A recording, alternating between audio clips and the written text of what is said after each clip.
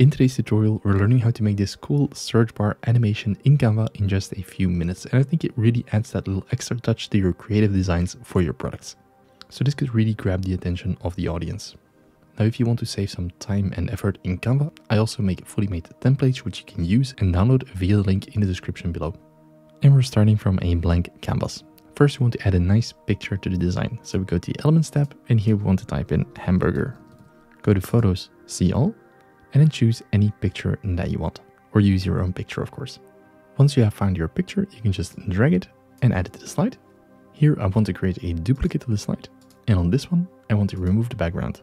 Let's see if it removes everything, but we only want the first burger. So for that, we go to Edit, Magic Grab, and here we want to select the burger. So there's two options. Once you can use Click or Brush. I think the Click selection will do quite a good job, and we can grab the burger.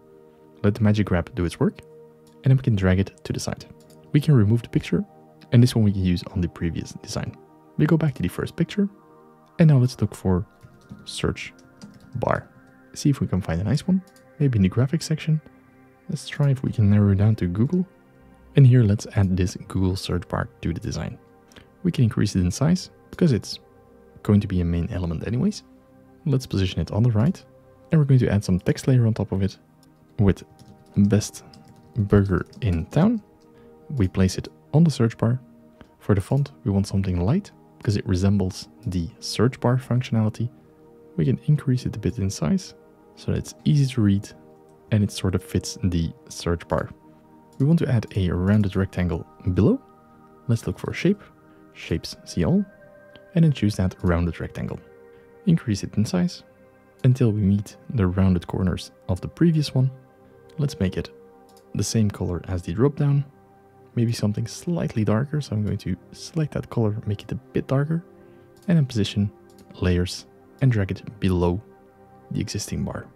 And here we can copy the text box, and you can type in your company name. You know what? Maybe I'm going to change this to the same color, but what we want to do is either add some shadow to this. So I'm going to shadow, go to Photos, select this one, and add it below. If it's too much, you can always go for graphics, and I think here you have a better selection or a more extensive selection. So let's look for those, try to fit it, meeting it from the left side and expanding it all the way to the right side. This already looks quite good. Position, let's add it below, so you can always increase it or like move it up a little bit to narrow it down or to reduce the intensity, or you can reduce the intensity here. So you can choose both options. I'll reduce the intensity by just a bit, and I think that looks quite good. Next, we want to have the selection here. So I'm going to add a shape again. Go for shapes, rounded rectangle. Let's try that and make a nice selection within that first menu or that first dropout. And this one, we're going to give it the darker fill. So select that color, click it, and then make it slightly darker, like it's a selected option. Position, make sure it's below the shadow as well. And maybe we decrease the roundness of the corner so that it nicely fits the box, like it's an item on the search bar that is being selected. I think we can group those together. Let's open the Position tab. Your company name, let's drag that below, so we can group those three together. Ctrl G, and these we can always group together, Ctrl G.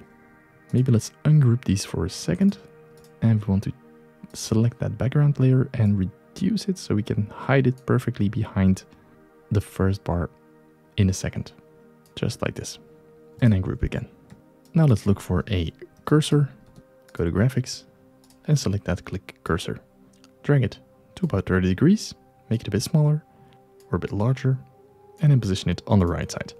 Now what we want to do is we want to add it slightly behind the burger. So I'm going to increase the picture size so that the burger slightly overlaps. Copy that burger from the previous slide, paste it on top, and now just scale it until it meets the original size. Add some edit, shadows, drop shadow, and then we have to resize it again. It doesn't have to be perfect, but we don't want to see the edges too clearly. So in the shadow section, you can always play around with the blur size. Oops, let's put that back. The angle, so it's dropping to the top right. Distance, we can reduce it, and the intensity as well. And then position it where it belongs. And this way it gives a nice drop shadow. So it's already a pretty cool effect that we have here. We can delete this slide, and now let's see if we can animate it. So we duplicate the page, and here we have 2 grouped elements. So let's go to position. We have the best burger in town. That one we want to animate with a nice pop animation. Let's reduce the speed. And then the second group, we want to animate it and then make sure that it's a rise animation, but we do it from the top so that it sort of drops down.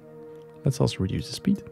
And then the cursor, we're going to animate it and we can do a rise or a drift animation. I think let's do this from the left side until we move over the company name.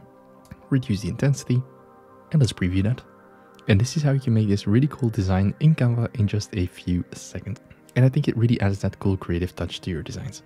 Thanks a lot for watching. If you want to learn more about Canva, make sure to drop a follow and watch the video on the screen right now.